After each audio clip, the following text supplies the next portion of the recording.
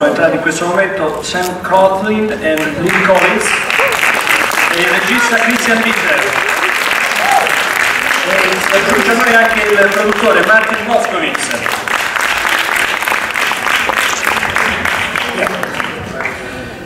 Allora, grazie di essere qui con noi.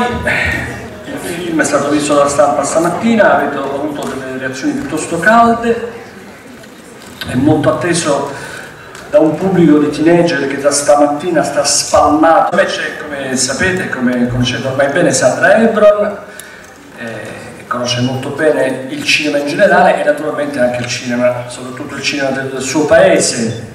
Io lo sto un po' tirando per le lunghe sperando che tutti abbiano la cuffietta, ecco. E come consuetudine sarà Sandra a fare la prima domanda.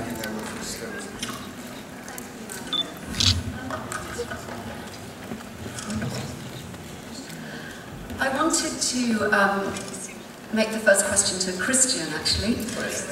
I know that you've made several feature films in Germany already, but this is your first film in the English language, and I wondered if you could tell us a little bit about what it was about this project that really captured your imagination, why you wanted to be the director of this film.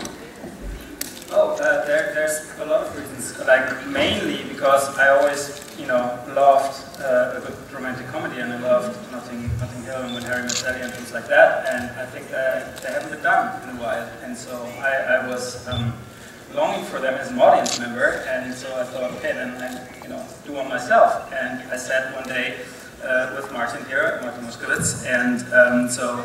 I just did a film in Germany, Vicky and the Treasure of the Gods, which is a kids' adventure film, and it has a lot of, it's shot in 3D, it has a lot of visual effects, it's all on sound stages and everything. And so I said, Martin, I'd love to do the opposite. I'd love to do something handheld and just characters and, maybe about, love, maybe for a little bit grown-up audience also. And so he said, we just have the right thing for you. And so I read just, very few words about it.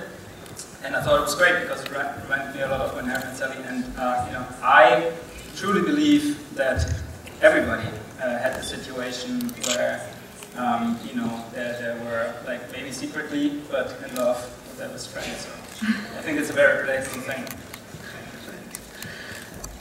Bene, prima di dare la parola a voi, in realtà volevo fare una domanda al produttore.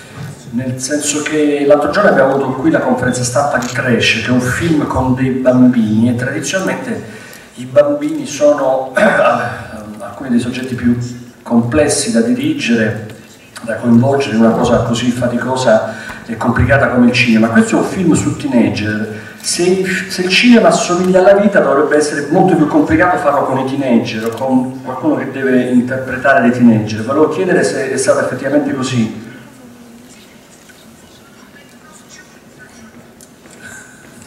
I think it's a question for Christian more than for me.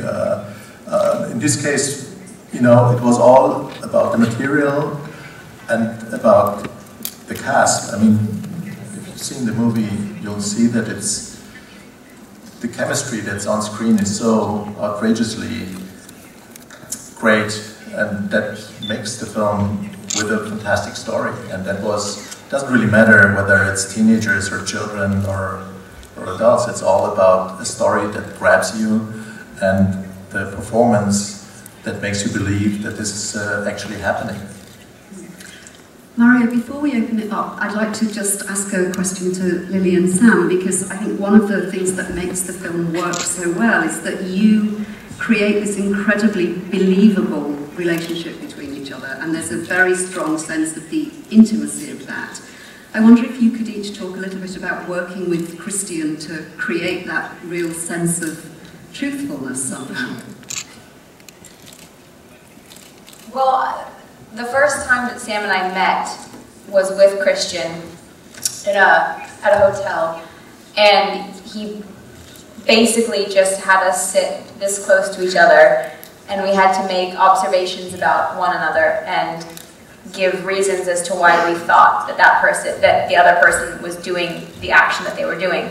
And it really forced us to kind of get into the psyche of one another and to break down any awkward boundaries right away, because that was probably the most awkward thing to do right away with two people that had never met. But it was this amazing experience that we then had to share from that point on. We had a history, we had something that was already there that wasn't, you couldn't create a scene that was better than that. It just happened the way that it happened, and it only happened that way because it was Sam and I think, you know, I felt like when I met Sam that I'd known him for years, and that's kind of a rare thing. And you can try to work on that, but there was nothing to be worked on. I think it was all just kind of moving forward, knowing that, and creating new memories to add to the story.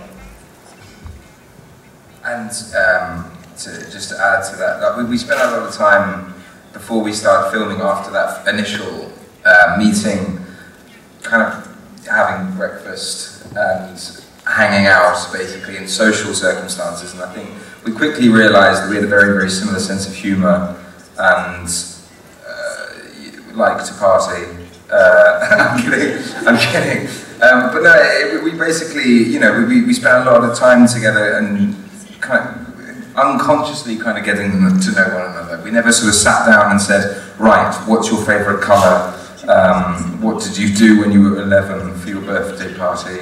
You know, we never kind of had to work. It was very, very easy, right from the get-go. And the truth of it is, we basically spent the film, in a sense, living on top of one another. You know, we were on set all day, every day. So every time, you know, the relationship grew naturally, or very organically. And I think, you know, you start to kind of really care about the person who, in fact, that goes for like, across the board, like the entire crew, the entire cast. Especially in an intimate film like this, it becomes very, very close-knit very quickly. And, you know, the moments that I'd see Rosie crying on screen, I as Sam and I as Alex would cry too, and you couldn't write that really. So in the acting world, we say that that's NAR, which is no acting required.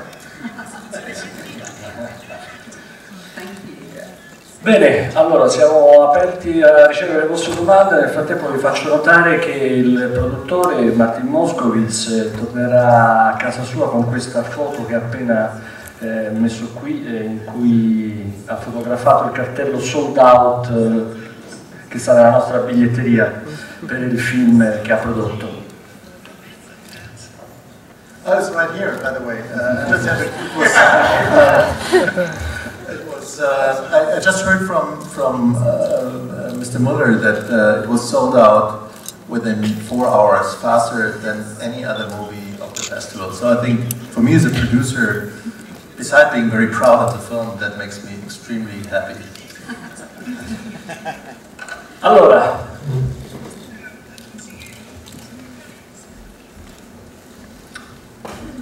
eccola lì. L'agenzia ANSA. Buongiorno, Francesca Pierleoni. Volevo chiedere a Sam e a Lili, visto che il film è tratto da un bestseller di un'autrice molto amata, soprattutto dai più giovani, Cecilia Ehern, volevo sapere quanto spazio vi siete presi per creare i personaggi e quanto invece siete stati ai personaggi come li avete letti nel libro. Grazie.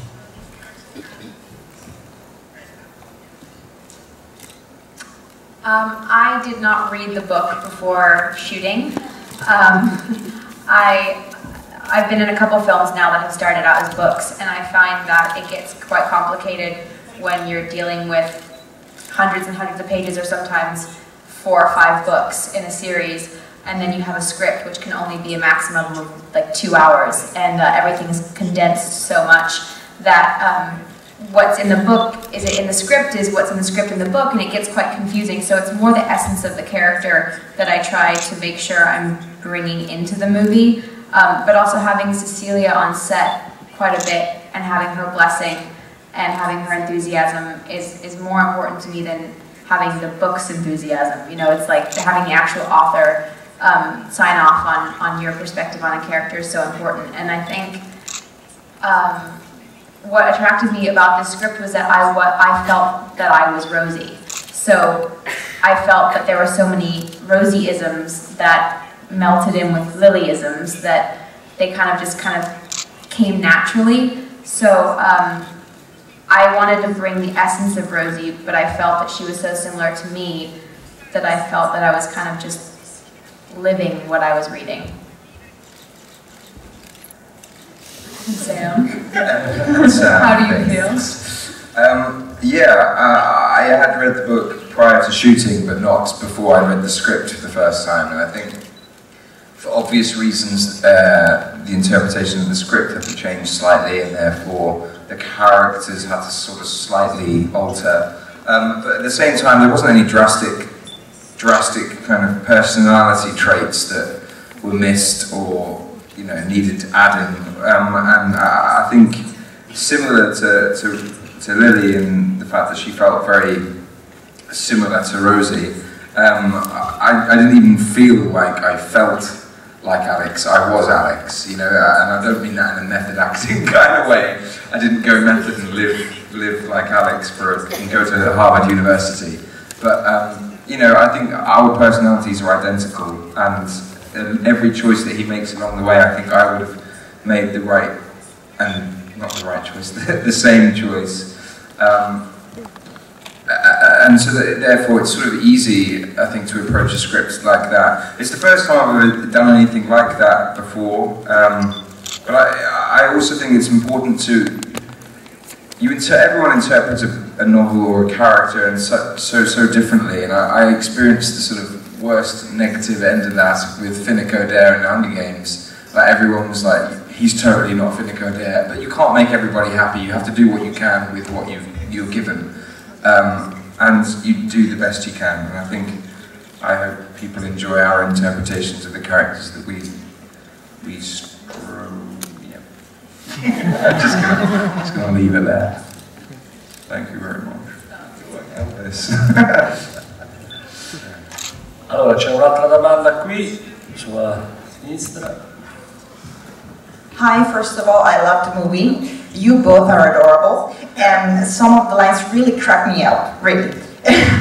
So, before watching the movie, I thought I was going to watch something about fate, but right now I don't think so, because I think that it's more a movie about right and wrong choices.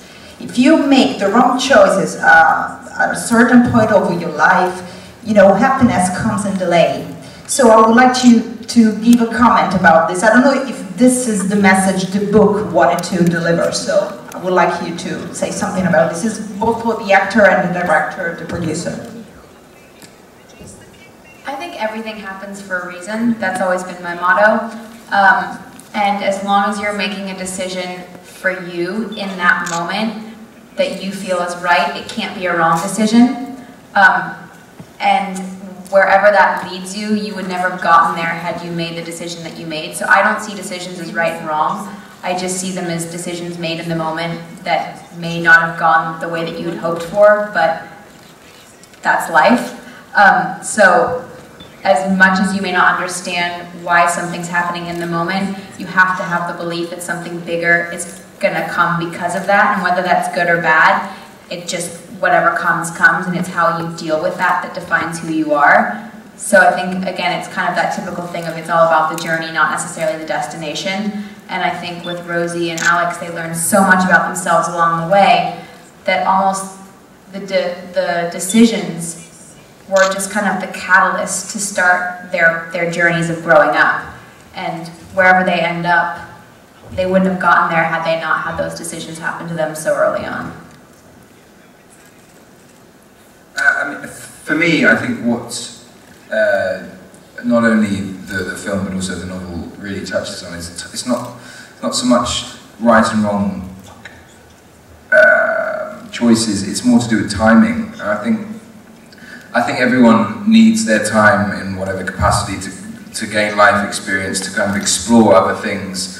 And if he really wanted to kind of avoid all the heartbreak along the way, he had an opportunity, but he didn't, and there's a reason for that. And similar to like Lily's quote, everything happens for a reason. I think it's true. Everything, whether that's fateful or destiny or whatever you want to, however you want to say it, there's a reason for you at that point in your life for not doing what you're doing. And I live by the motto like no regrets, you know. Is not part of the no regrets. But no regrets is, I think, you know, I wouldn't be where I am today if I regretted any decision that I've ever made. And I've definitely made mistakes. I think everyone can confess to that. But I think you just have to kind of think ahead as opposed to think about mistakes you've made. And for me, what I think is nice about this material or movies in general is that, you know, I think it's very inspiring in the way that there are choices which every advisor would say to the characters, oh, how can you be so stupid? That was the wrong choice now, right? But it was still the choices for both of them that felt right at the moment. And I think that's, you know, maybe the hidden message, and you know, we didn't make the movie to send a message, we made the movie so that you can have fun with it, but I think the hidden message is, if you do what you feel is right and not what your surrounding is telling you or what is expected from you or whatever, if you just do what you feel is right, it might be, you know, it might appear wrong to somebody else and it might appear wrong to you at that moment. You know, Rosie has a lot of situations where you would go, oh, dude, girl, I mean, you just, you know, ruined your future and everything. But in the end, because of making all these choices, she, you know, gets what she deserves. And I think that's very true to life, and I think that's a nice thing to really, you know, remind audiences of. There's not a lot to add to all of this. I mean, I can only speak about the movie. I think that it was the right choice to make this movie, and it was the right choice to bring this wonderful group of incredibly talented and wonderful people together, and it was the right choice to come to Rome with it. So, I mean, in this case, I think we made all the right choices, and there's definitely a reason for that somewhere. Allora, c'è lo spazio per l'ultima domanda, prego. Per Sam e Lily. Abbiamo visto fuori, ci sono da questa mattina presto molte ragazze che vi aspettano, che vi vogliono vedere. Quanto siete abituati a queste manifestazioni? We're not getting the translation. Yes, we can hear you now, thank you. Sorry, madam. Devo ripetere? Ah, ok. E volevo sapere quanto siete abituati a queste manifestazioni d'affetto dei fan e come le vedete, insomma, una grande gratificazione. Se quando tornate a casa trovate tutte queste persone di fronte a casa vostra.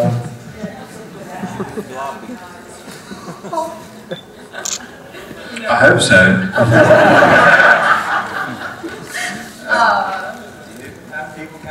No. We haven't seen them outside yet, but we've heard that they're there. It's an amazing honor. It's humbling. It's exciting. I'm so proud of this movie. So to be able to share it with people that are so enthusiastic is a gift. It's nothing about this ever gets normal. So, and I don't want it to get normal because it's exciting and it keeps it fresh and it keeps it alive, you know, and it's weird. I think it's strange. It's strange to have people camped out to see us, you know, because I remember like my friends camping out to get their favorite album, you know, a day before it came out, and that was like, because I was so excited to just get an album.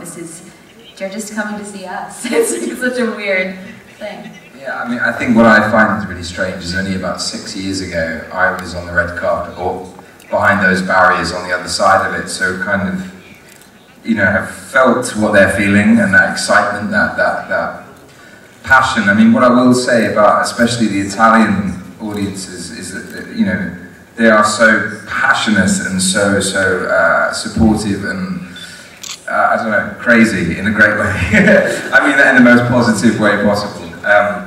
But no, it's something I've never experienced, I know that's a lie. I experienced it a few weeks ago with the riot, or Posh, when we kind of, yeah, had got thrust into that world for the first time. But I mean, all I can say is I love Italy and I love Rome, and to have the opportunity to bring this film that we're all very, very proud of to, and kind of share it with this part of Europe is a real treat. So you can never get used to this. It's a dream come true, really. Bene, allora ringraziamo Martin Moscovitz per aver fatto le scelte giuste con questa Roma, ringraziamo Cristian Litter e naturalmente Sam e Lili, grazie, e anche grazie a Sandra.